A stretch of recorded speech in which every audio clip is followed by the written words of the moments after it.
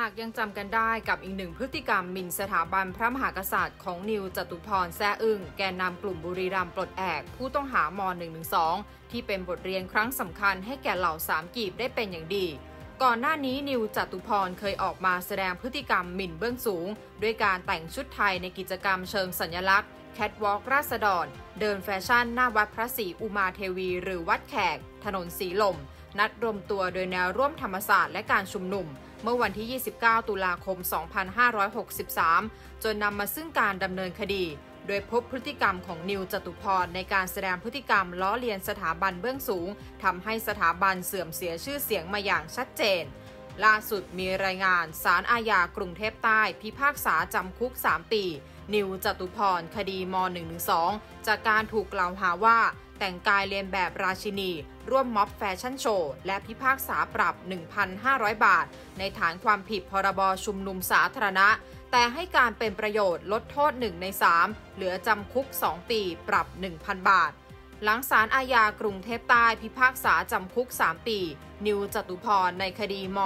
.112 กรณีแต่งชุดไทยโดยไม่รอลงอาญาขณะนี้ทนายความกำลังยื่นขอประกันในชั้นอุทธรณ์โดยเสนอวางหลักทรัพย์ 300,000 บาทจากกองทุนราษฎรประสงค์ทั้งนี้กิจกรรมเดินแฟชั่นโชว์ที่สีลมยังมีสายน้ำถูกดำเนินคดีข้อหาม.112 อีกรายจากการแต่งเสื้อครอปท็อปและเขียนข้อความบนร่างกายซึ่งถูกแยกดำเนินคดีต่างหากที่ศาลเยาวชน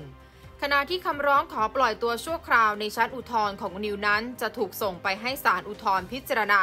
ซึ่งคาดว่าศาลอุทธรณ์จะมีคำสั่งภายใน3 วันระหว่างนี้นิวจะถูกนำตัวไปคุมขังที่ทัณฑสถานหญิงกลางจนกว่าศาลจะมีคำสั่งทั้งนี้ศาลอุทธรณ์เคยไม่ให้ประกันสมบัติทองย้อยคดีม.112 ทำให้ถูกขังมาจนถึงปัจจุบันโดยนางสาวจตุพรได้สวมชุดไทยเดินทางมาฟังคำพิพากษาพร้อมด้วยทนายความโดยมีพรรคพวกเพื่อนฝูงเดินทางมามอบดอกไม้ให้กำลังใจจำนวนหนึ่งก่อนฟังคำพิพากษานางสาวจตุพรกล่าวว่า